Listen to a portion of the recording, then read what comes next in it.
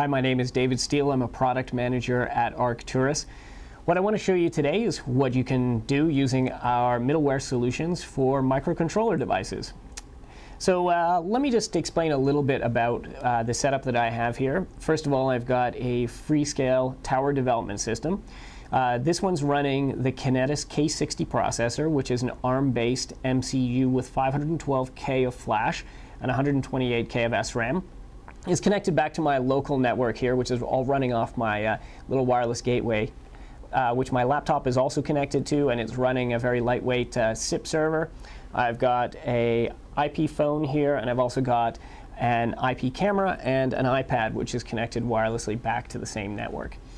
What I want to show you first is a very simple demo using voice and media middleware that we've developed in conjunction with Encore software. After some basic setup and configuration, what you can do is assign a speed dial setting to an input, and in this case the input is actually just a push button at the front of the tower board. So when I press that, that's just going to place a call back to the IP phone that we have here.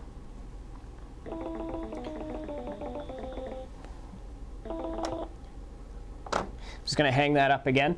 Now this is useful for a lot of push-to-call type of applications, perhaps in things like building systems where you might have a door entrance phone system back to a concierge or some other security application, perhaps in an elevator. Also healthcare applications for nurse call systems where a patient may press a button and need to have two-way voice communications with staff that could assist them. What we can do, though, is we can sort of expand this demo a little bit more, and I can show you our management middleware as well. And in particular, what I want to show you there is our device virtualization service. What it does is it virtualizes the management and operation of the MCU into a lightweight IP-based protocol. And what that does is it saves considerable resources from inside the processor. You don't need to put in an embedded web server and web pages. You can actually extract that all out and still retain all of the usefulness by creating very feature-rich and graphically intensive interfaces, and also use the device virtualization service to integrate the MCU device into overall system workflow. Let me show you what I mean by using the iPad. So let me just turn this on. I'll just unlock it here. Now what I'm going to do is I'm going to choose the option of single device management.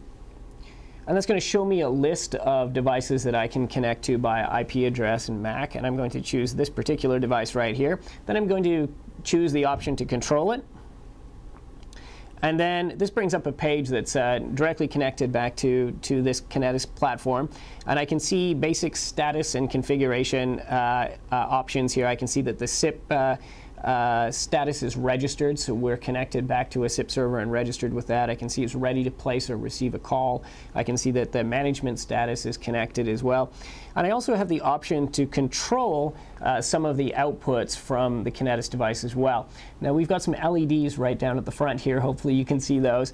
And what I can do is I can just, from the GUI on the iPad here, I can just turn those on and turn them off.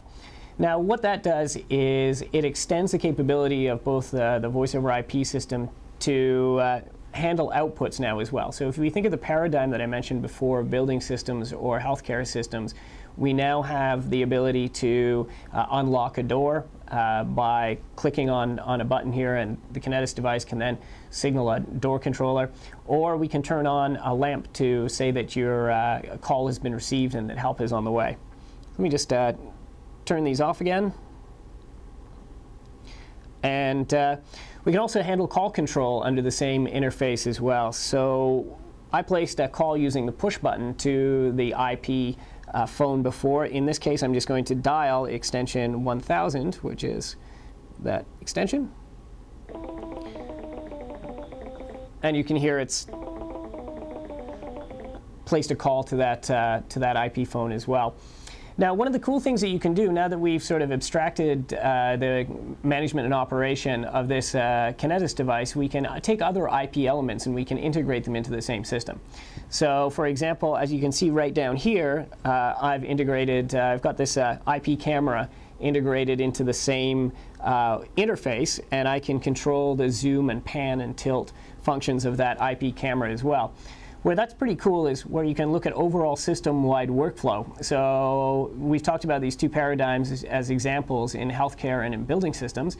Now we have video integration as well. So that video camera could be pointed at a patient in a patient's room, or it could be pointed at the door where the person is calling from to try to get access to the building. So you've got two-way voice communications, you've got control, and you've also got integrated video communications all running over this one integrated system.